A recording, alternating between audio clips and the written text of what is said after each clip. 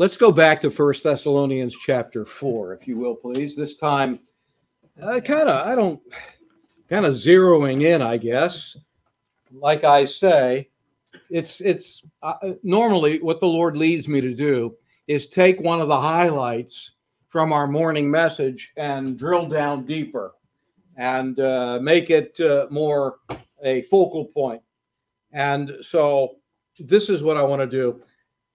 Remember verse 17, 1 Thessalonians 4, verse 17. Look at it, if you will. In a moment, we'll read it together. But I was wondering if I could assign some verses for you to read from the congregation when I get to them. Brother Pedro, 1 Corinthians 1:7, please. Brother Pastor Dan, 1 Corinthians 16:22, please. Brother Lyndon, Philippians 3:20, please. Fred, Brother Fred, you want to read Philippians 4:5, chapter 4, verse 5. Gabe, 1 Thessalonians 1, verse 10. Titus 2:13, volunteers from here on out. Titus 2:13, he'll do that. Okay? Our sister Trina, Titus 2:13. James 5:8, who'll do that. Okay? Our sister Christine, James 5:8. 1 John 2:28. 1 John chapter 2, verse 28. Okay, our sister Magda will do that. And I saw our sister Linda's hand. Revelation 22. You ready for this? Verse 7, 12, and 20. 3 times. Okay? All right. So those are the verses that we'll get to in a moment.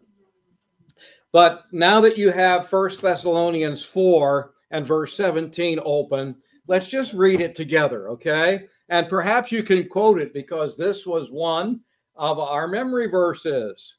Then we which are alive and remain shall be caught up together to meet them in the clouds. Is that how it goes?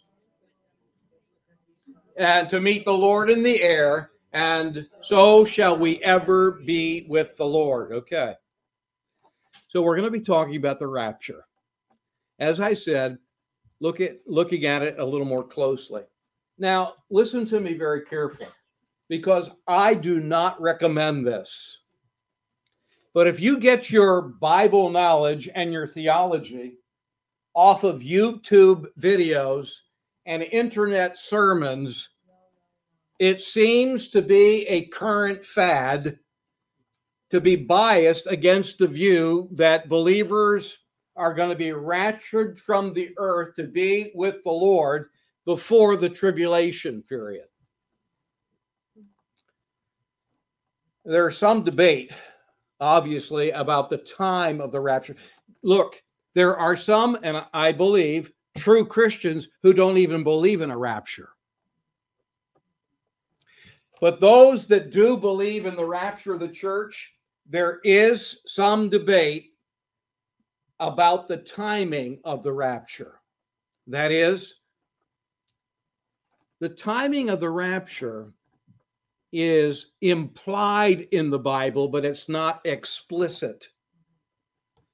It's not explicitly stated that the rapture is going to take place at this time.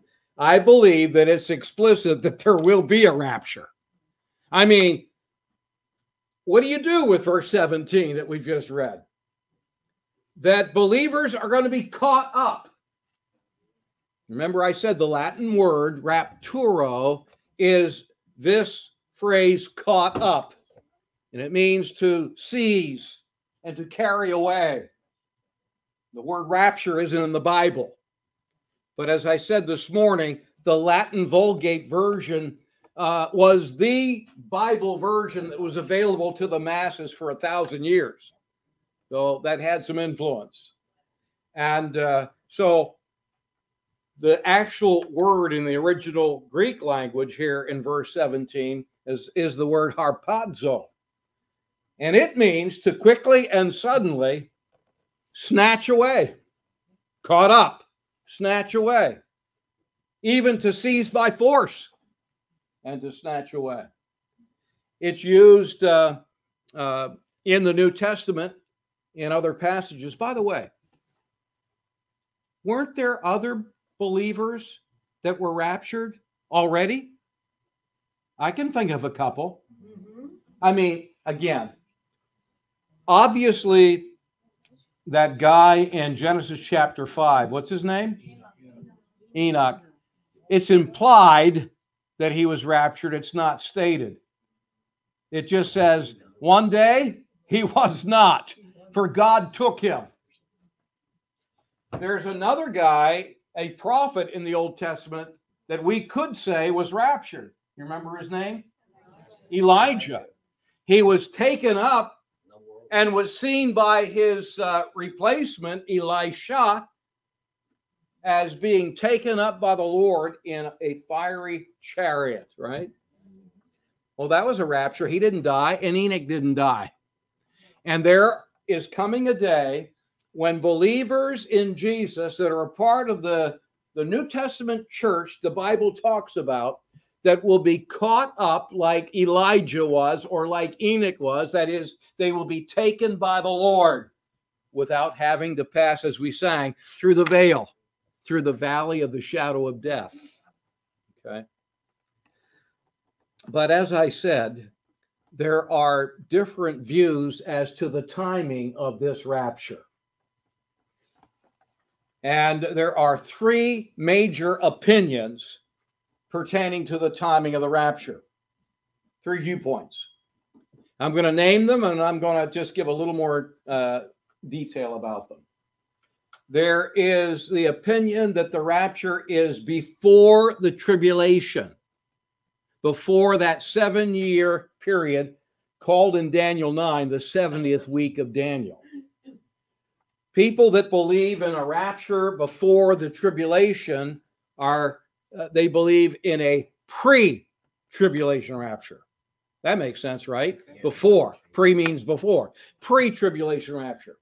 Then there are believers that believe in a rapture that think that no, it's not going to be before the tribulation, but they understand it as taking place somewhere in the middle of the tribulation. And so they are called mid rapturists, I guess you'd say, or mid-trib rapturists. And then there's a third main viewpoint, and that is people that believe that the rapture is going to take place after the tribulation. After is post, and so they are called post-tribulationists because they believe that there be a rapture, but it's after that 70th week of Daniel. So let's look at each one of them real briefly. Pre-tribulation rapturists, if I can put it that way. By the way, in my opinion, that's the correct view, okay? But if I'm wrong, I won't go to hell. Or if they're wrong, it's not going to affect their salvation. But the pre-tribulation rapture, as I said, is that position that we believe that Jesus will rapture the church before the 70th week of Daniel, before that 7-year tribulation period. And as a result, here's the good news. If you believe in a pre-tribulation rapture, then you know that believers will not go through any part of the tribulation because they won't be here. They won't be here on this earth. They will be, as the scripture says in verse 17, they'll meet the Lord in the air, and so shall they ever be with the Lord. And that is comfort in verse 18. So God will take them out of here before, can I put it this way, all hell breaks loose on this earth in what is called the 70th week of Daniel, and what the last 3.5 years is called the time of Jacob's trouble. They'll be gone. That's what the pre-tribulationists believe.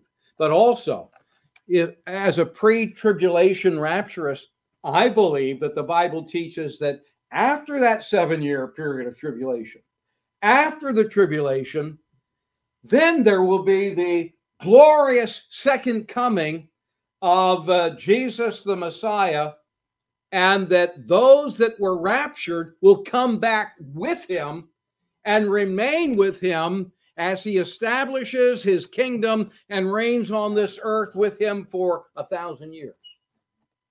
Okay? We'll have a Q&A time afterwards. Second position, the mid-tribulation rapturous position. And by the way, I should get a couple of guys, if you want to give each one a copy of that wants one. Yeah, you can do that while I'm going over this. The mid-tribulation belief is that the church will be raptured from this earth in the middle of that 7-year tribulation or 70th week of Daniel.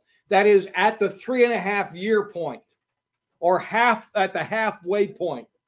Because, and here's why they hold to that, because they interpret the last 3.5 years to be the exact time when God pours out his wrath upon this earth. And they believe correctly, as 1 Thessalonians 5:9 says, God hath not appointed us to wrath. So they say God's going to take his church out of here at the midpoint before, what they say, he pours out his wrath. And they believe church isn't subject to the wrath of God.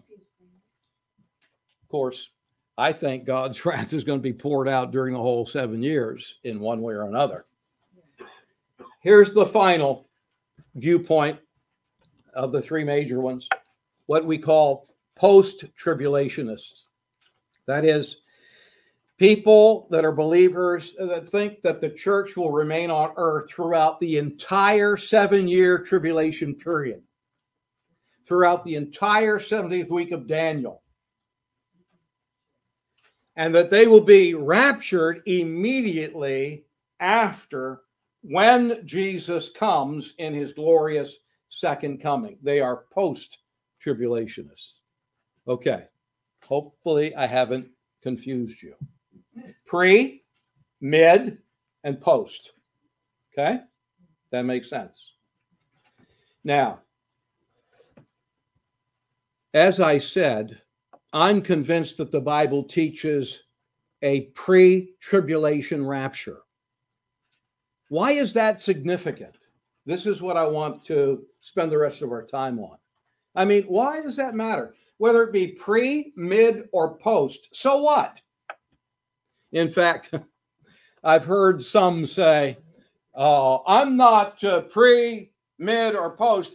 I'm a pro-rapturist. I'm for it. Or I'm a pan-rapturist. And by that they mean it's all going to pan out anyway. I'm not going to take a position. Well, what does it matter? I mean, it doesn't affect a person's salvation. Okay? It doesn't affect a person being saved or not. So what's the difference as to the position you take? Well, I think it's important that you take the position of a pre-trib rapture for at least 3 reasons. I don't have time to go through them all, but at least 3 reasons. What you're getting right now is a handout that I put together to distinguish between the rapture and the second coming. In a moment, I'm going to address this, but I would just simply say this. Some have explained it this way, that the second coming of Christ is in 2 phases. The rapture is the first phase, and the glorious second coming is the second phase. And one clear way to distinguish the 2 comings is that in the rapture, he doesn't come to earth. He stays in the air, and those believers on earth joined him there in the air. But in his glorious second coming, it's very clear he comes to earth, and when he puts his feet on the earth, the whole topography of the Middle East changes, especially Israel. That's what Zechariah 14 teaches. So in the rapture, he doesn't come to earth. In the second coming, he comes to earth. So some people just say, okay, the return of Christ is in two phases, the rapture and the second coming. I gave you that sheet so you can compare and see that they're not the same, because if you don't know this difference, you're going to mix up the second coming with the rapture. And if you mix up the second coming with the rapture, Israel gets all messed up. And the fact of the matter is, it is a correct understanding of Israelology, if I can use that term, that really gives you an acumen and an accuracy as to Bible prophecy. If you X Israel out of the picture, you're going to be all messed up. And so Bible clearly distinguishes between the nation of Israel and the church. Remember what Paul said in Corinthians? He said, don't give offense to the Jew, to the Gentile, nor to the church of God. Distinct entities, okay? So anyway, that's not my point. My point is this. Why is it important that you become a pre-tribulation rapturist? Why is that? Well, the first main reason, I'm just going to share three, is what I call imminency. Imminency. And here we go, back to the Latin again.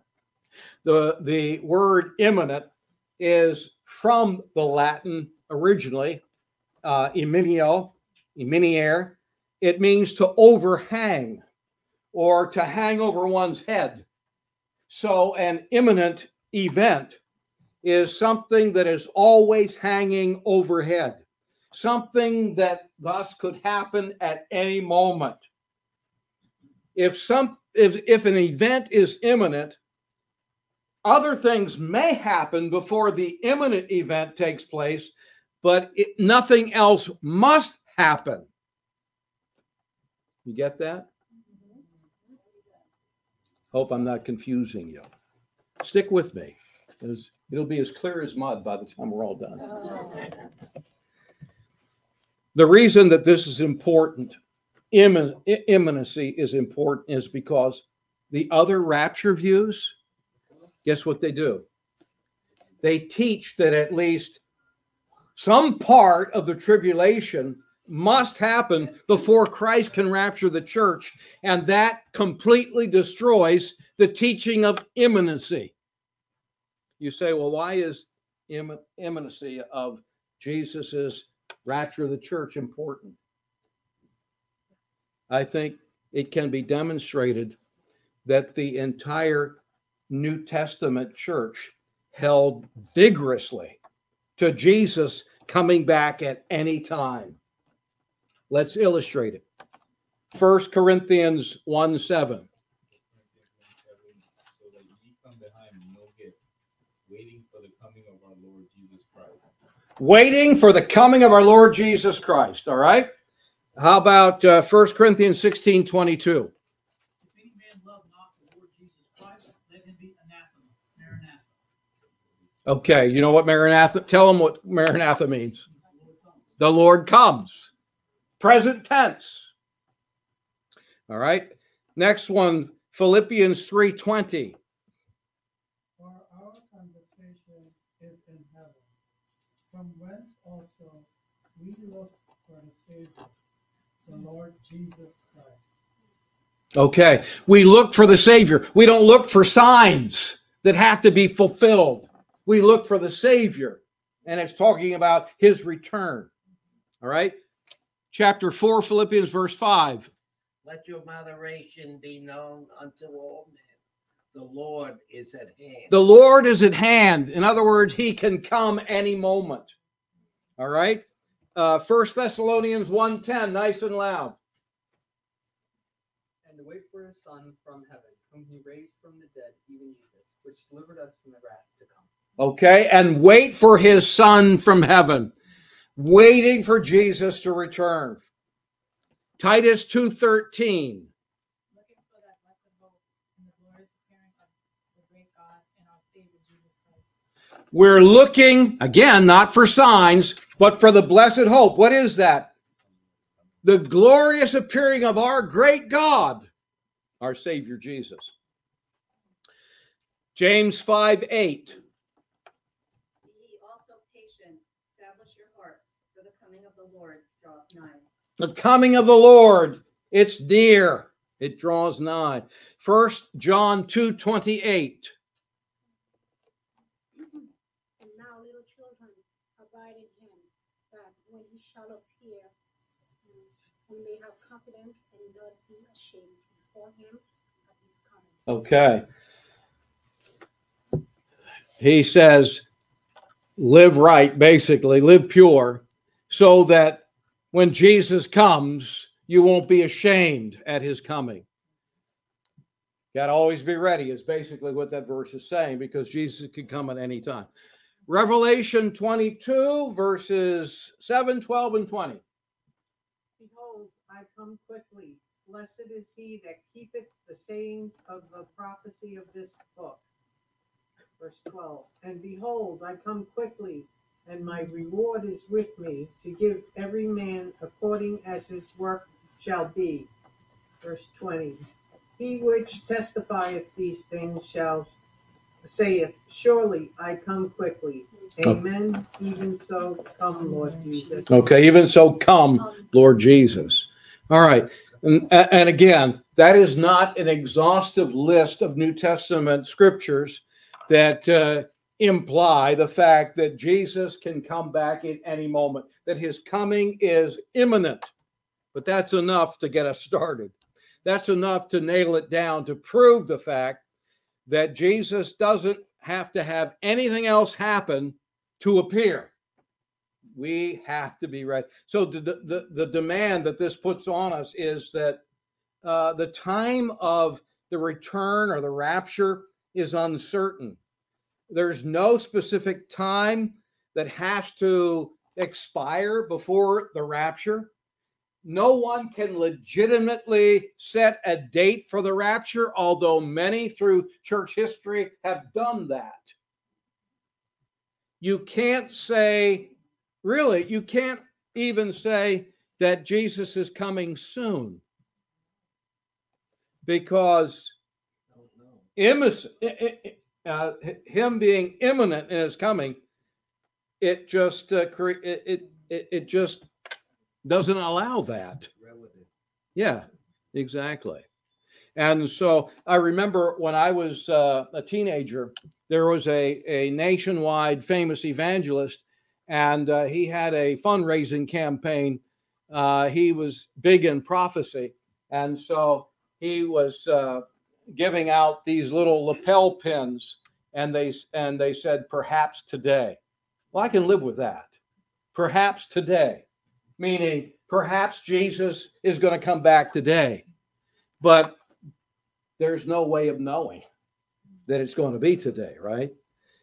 That's the importance of imminency. And what that demands of us then, if we believe in that, it creates pressure upon us that will motivate us to live holy lives.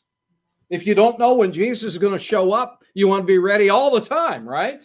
And so it creates pressure and motivates us to want to live holy lives and want to have an aggressive ministry of reaching people. It's a cure for apathy, if you really believe this.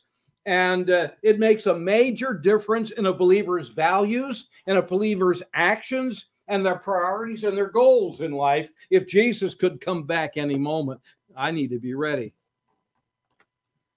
So that's the importance and the significance of the imminency of the rapture. Here's a second reason I believe in the pre-tribulation rapture. Go back with me to John chapter 14, if you would, please. John chapter 14. This is the only passage in the Gospels that has to do with the rapture. Now, Jesus speaks a lot about the second coming, right? I mean, Matthew 24, Matthew 25, Luke 12, the parallel. He says a lot about the second coming. This is the only reference that Jesus makes to the rapture. John chapter 14, and he's about to depart from his disciples. He's going to die. He's going to rise from the dead, and then he's going to ascend to heaven 40 days after the resurrection, and he's going to leave them behind to do the work. So he's trying to prepare them for that. In John 14:1, he tells them, let not your heart be troubled. You believe in God, believe also in me. And then here's what he says. Here is the pre-tribulation rapture from the lips of Jesus. In my Father's house are many mansions. If it were not so, I would have told you. I go to prepare a place. Now remember, he's going to rise from the dead. 40 days later, he's going to ascend to heaven. I'm going to go to heaven, basically. And I'm going to prepare a place for you. Why? That where I am, there ye may be also. Okay. The second reason I believe in the significance of a pre-tribulation rapture is not imminency, but intimacy. Intimacy. Intimacy. Why do I use that term? See that that word in verse 3, I will come again and receive you unto myself. That's the same word that is used in Matthew chapter 1 and verse 20 and verse 24, where the angel tells Jacob to receive Mary as his wife. Why do I bring that up? Because in the future, Jesus is going to come again. He's going to descend from heaven to take the Christians, to take believers, the church, to heaven to dwell with him forever. And here's the picture that he's drawing from. You may not be aware of this, but what he's saying in verse 3 and 4 of John 14 draws upon the Jewish marriage custom of his day. And the disciples would have known this. What he's saying, he's making an analogy. In that day, when a Jewish man and a Jewish woman were to be married, there was a period prior to the wedding called the betrothal. The nearest equivalent, but not the same, is our period of engagement.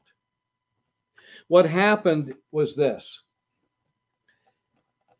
The young man and his father would make a trip across the town to the home of the young woman that he wanted to claim as his bride, who was living in with her father and the family in her father's house. And they would get together, the groom and his father, with the bride's father and probably her older brother, and they would negotiate a bride price, a dowry that would be paid. In order to have a wife, you had to pay for her. And the price varied on her social status and so forth. And so you had to negotiate a bride price. And when the bride price was negotiated, then the covenant would be confirmed. That covenant, that betrothal period, that covenant would be confirmed. They would perhaps there'd be a sacrificial meal where maybe an animal would be sacrificed and they eat a covenant meal together.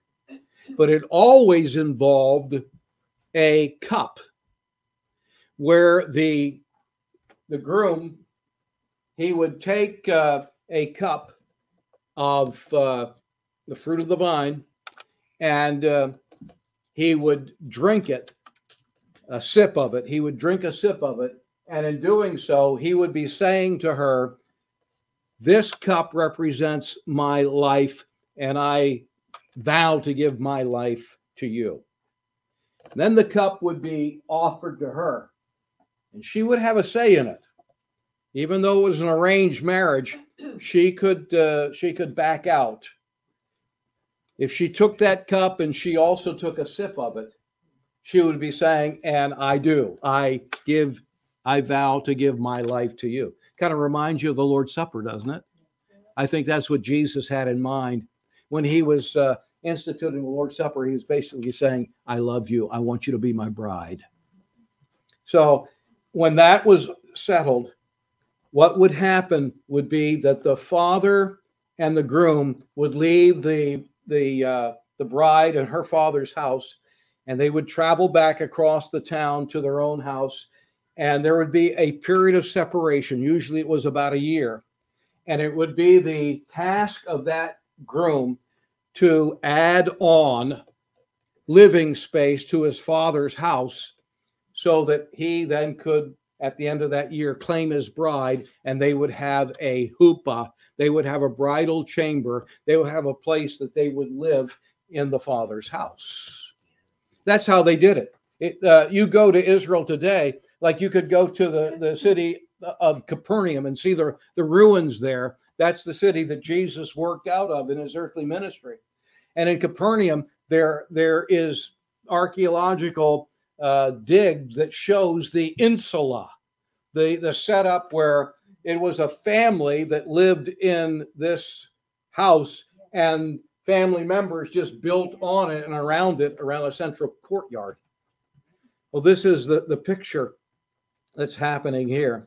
At the end of that year period, when the bridal chamber was built, when the insula was addition was complete, that bridegroom would gather together his groomsmen, and there would be a torch-lit procession at night across that town, across that village, to the house of the bride.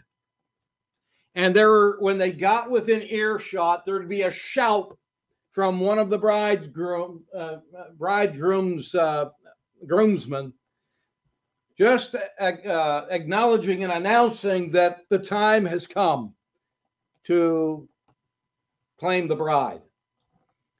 And then the bride and her bridesmaids, I guess you would call them, would join that group, and there would be a larger procession that would go back across town to the groom's father's house.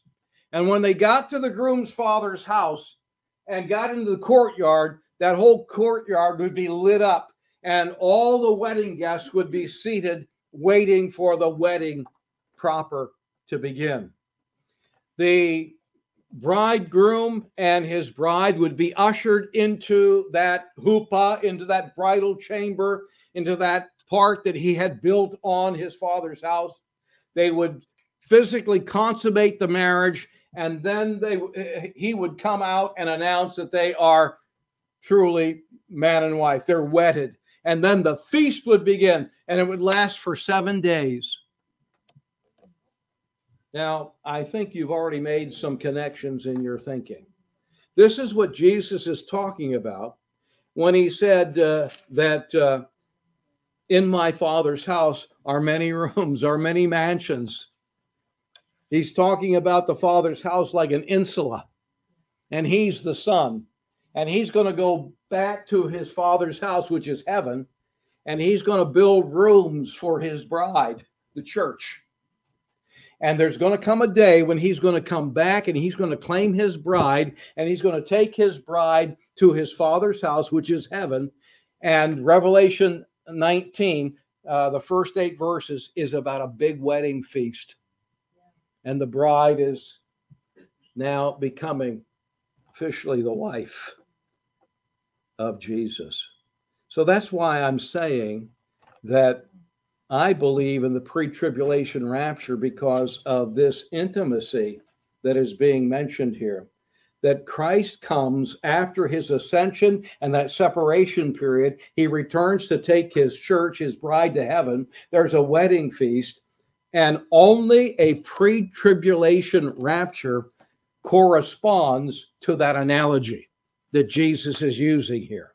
Jesus is using the Jewish marriage analogy, and only the pre-trib rapture connects and corresponds to that analogy. Okay? And the third and final thing I think is significant to believe in a pre-trib rapture is just prophecy. In 1 Corinthians chapter 15, and by the way, I referenced this in the morning, but in 1 Corinthians chapter 15 and in verse 51 and 52, Paul unveils a truth that never was known to people before. It's a truth that God had hidden until this point. I show you a mystery. Will not all sleep. That means not all believers will die a physical death. We talked about sleep, what that meant this morning. Will not all die a physical death, but we will all be changed. We'll all be glorified. We'll all eventually have glorified bodies, and we saw the timing of that. The difference in time between saints that have died before the Lord's return, before the rapture, and saints that are alive at the Lord's rapture, the timing is almost insignificant. It's almost simultaneous, because he said it happens in a moment, in the twinkling of an eye. And the word that Paul uses in this passage to describe that is the word that we get our English word atom from.